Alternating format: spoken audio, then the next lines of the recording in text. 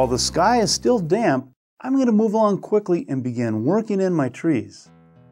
Again, with cobalt blue and my large 2-inch flat, I'll begin working in the tree colors on the far left side. I'll work towards the green as I move towards the right. Whoops, too heavy there. I'll quickly add some water to the brush.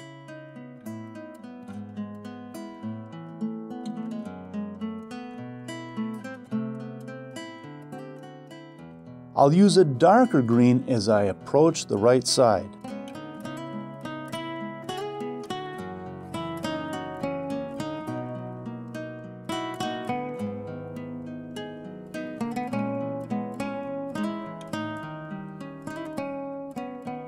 And I'll fill in the left side better.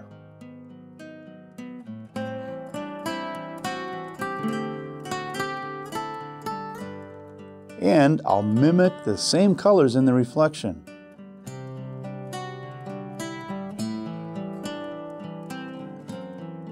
I'll darken the greens as I approach the ground too. I'm going to sprinkle on some table salt to promote a texturing effect. Salt works great for foliage effects.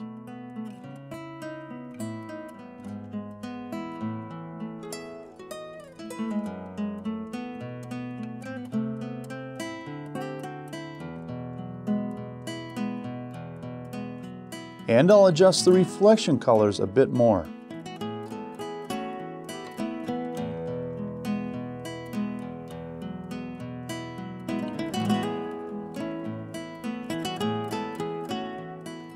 As the painting begins to dry but is still very damp, I'll begin working in some palm shapes with the top edge of my flat brush. These colors will flare out a bit as the paper still has considerable moisture in it. For the palms on the right side, I'll use the more vivid phthalo green.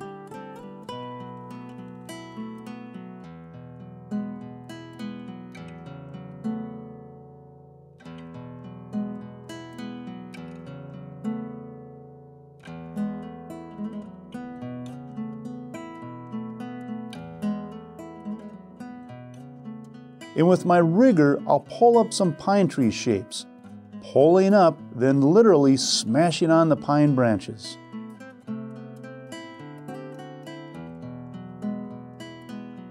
I'll loosely mimic the colors in the reflection below.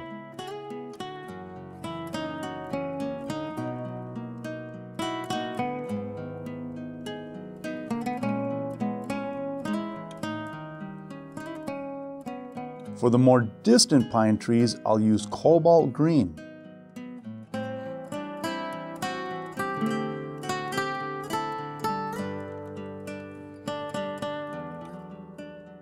You can see that I'm trying not to get a solid wall of green.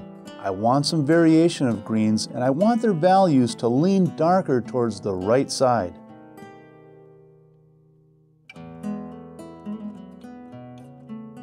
Next, with some cobalt blue, I'll add some undershading. Shade coloration to imply the areas below and beyond the trees.